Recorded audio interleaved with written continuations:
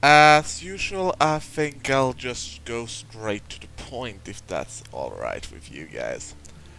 For the last, well, weeks, almost a month now actually, the discussion regarding AI customization in Ghost Recon Wildlands has been escalating ever since it was confirmed that we are not getting it. I think part of the outrage is because Ubisoft was very clumsy in their advertisement, and several comments made it sound like we were actually gonna get this feature, that we were gonna get to design each and every one of our ghosts, like you can see on the screen here. That turned out to be a comment most likely referring to co-op. And most likely they meant that, yeah, if you play for friends, every one of you can design your ghosts to your choosing. And that's actually one of my arguments for AI customization. Four friends can decide that they will look similar, that they will dress for the occasion. If they're in the snowy Alps, they might have winter camo. If they're in this jungle, they might go with cry jungle gear. You get my point. This video is not about discussing why. I've already made a video about why.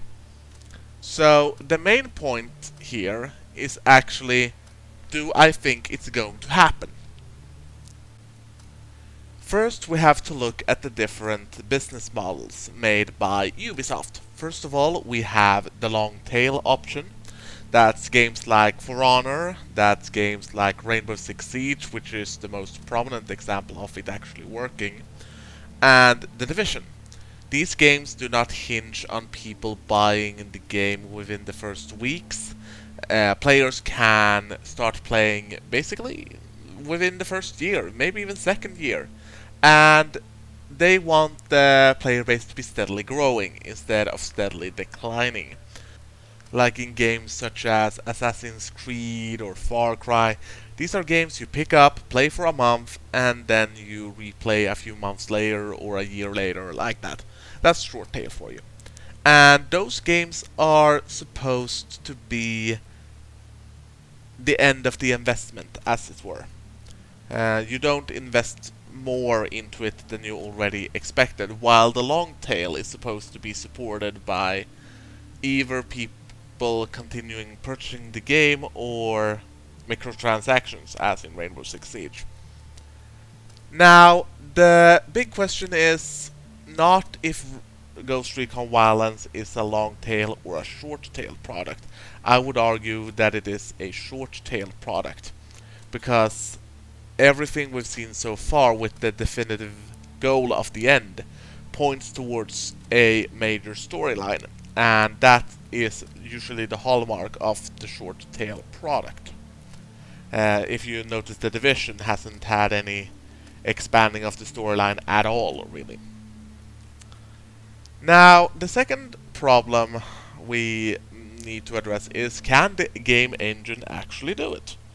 Configuring the UI to accommodate this would most likely not be a big problem at all. But depending on the AI customization, most people agree on that we should be able to equip gear and weapons fine. And we do not know if the engine can do it. We do not know if they have already tried to implement this feature but didn't find it feasible. And this is also part of the problem. However, I think they are currently investigating the matter, and that's as good as an answer I'm going to get. And the reason I think so is because it has been really quiet from Ubisoft about this. I mean, really stonewall, not talking about it at all quiet. And with an open beta on the way, I know they want to focus everything on the beta. And between the beta and the game's release, there's not gonna be much time for anything but launch-specific options. So are we gonna see it at launch? No. Not a way in hell we're gonna see it at launch. However, we may see it patched in along the road, but this is far from decided.